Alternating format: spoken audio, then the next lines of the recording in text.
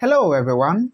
In this video we have this nice equation. We have 2 square root of x minus 14 is equal to 288 divided by square root of x.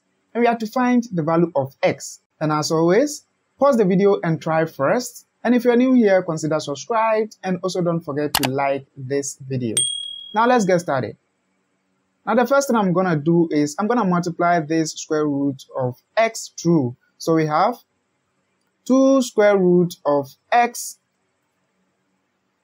squared minus 14 square root of x is equal to 288 over square root of x times square root of x. And straight away this square will cancel this square root. Now we have 2x minus 14 square root of x is equal to, then this one will also cancel this, so we have 288 over here. Now equating everything to 0, we have 2x minus 14 square root of x minus 288 is equal to 0. Now let's go ahead and then divide through by 2, so we have x minus 7 square root of x minus 144 is equal to 0. Alright, now from here, I'm going to say let y equals square root of x. And this implies that x is equal to y squared. Okay, so this equation becomes y squared minus 7y minus 144 is equal to 0. So at this point, we look for two values that when you multiply them, you'll be getting negative 144, but when you sum them up, you'll be getting negative 7. And the numbers are negative 16 and then positive 9. Okay, so this equation becomes y to the second power plus 9y minus 16y minus 144 is equal to 0. Now let's go ahead and then factorize this equation. So we have y into y plus 9, then we have negative 16 over here, then we have y plus 9, and this is equal to 0. So we have y minus 16 as one of the factors, then we also have y plus 9 as the other factor, and this is equal to 0. So at this point, we can say that y minus 16 is equal to 0 or y plus 9 is equal to 0. Now making y the subject from this equation, we have y to be 16 or from this side, we have y to be negative 9.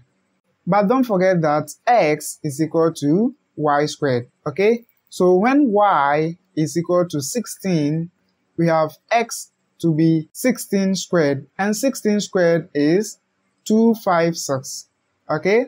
And then when y is equal to negative 9, x is equal to negative 9 squared, and this is equal to 81, okay? So in all, x is equal to 256 or x is equal to 81. Now let's go ahead and then plug these values into the original equation, which is 2 square root of x minus 14 equals 288 over square root of x. Okay, so when x is equal to 256, we have 2 square root of 256 minus 14 is equal to 288 over square root of 256. Now simplifying this, we have 2 into square root of 256 is 16, then minus 14 over here, and this is equal to 288 over 16. 2 times 16 is 32 minus 14, and this is equal to 288 divided by 16 is 18. Then 32 minus 14 is also 18. So you can see that the left-hand side is equal to the right-hand side. So we can say that x equals 256 is a solution to this problem, okay? Now let's test for x equals 81. So when x is equal to 81, we have 2 square root of 81 minus 14 is equal to 288 over square root of 81. Okay, so here we have 2 into 9 minus 14 is equal to 288 divided by 9. 2 times 9 is nothing but 18, then minus 14, and this is equal to 288 divided by 9 is 32. 18 minus 14 is 4, and this is equal to 32. And you can see that 4 is never equal to 32, so this means that x is never equal to 81.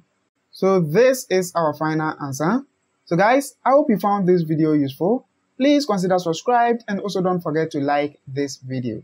Thanks a lot for watching. See you again on the next video.